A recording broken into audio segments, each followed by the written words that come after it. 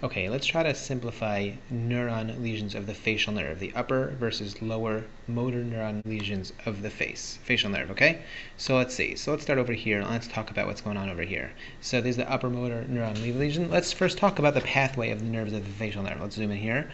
So this is the brain over here, cross section, and we have on each side over here, we have the motor cortex. Okay, that's the motor cortex on each side of that's supplying the face.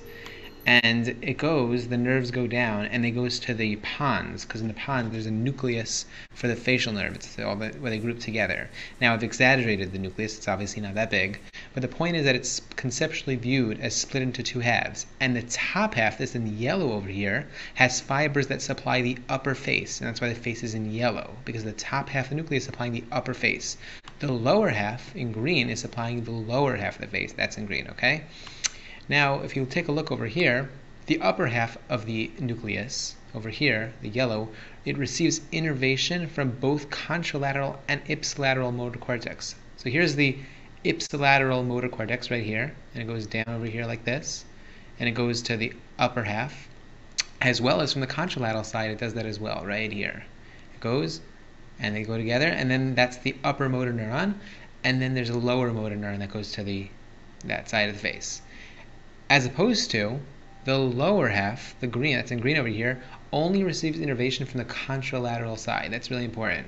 That's the most important part of this video here. That's what it's going to tell us the difference between an upper motor neuron nerve lesion and a lower motor nerve lesion. Let's say you would take a knife, that's what we have over here. We take a knife and we'd slice it through right there. Make a lesion right over there, anywhere before the nucleus, from the motor cortex to the nucleus, okay? So which nerve is getting cut off? Well, what happens is that this is cut off, this is not going to be functional, but you still have this nerve supplying the upper half of the face, the one from the ipsilateral side supplying the upper half of the face, and therefore the upper half of the face is not going to be affected because you're still getting innervation from this side.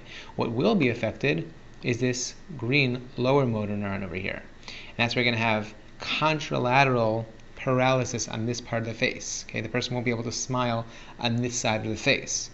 They'll be able to smile on this side of the face. They'll be able to raise their eyebrows because, again, they'll have motor function on top of their face. They're going to have that. It's the bottom part of the face on that side that's going to be affected.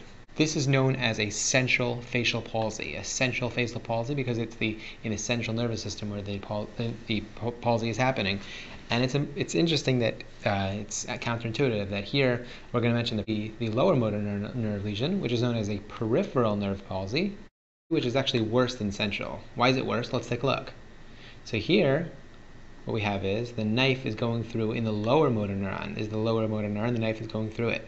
So here, everything that's innervating that side of the face is being cut off. Every part of the facial nerve to that side of the face is being cut off.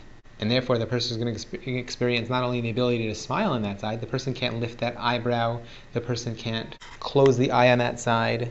It's interesting to note that there's also a loss of taste sensation to the anterior tongue in the lower motor neuron lesion.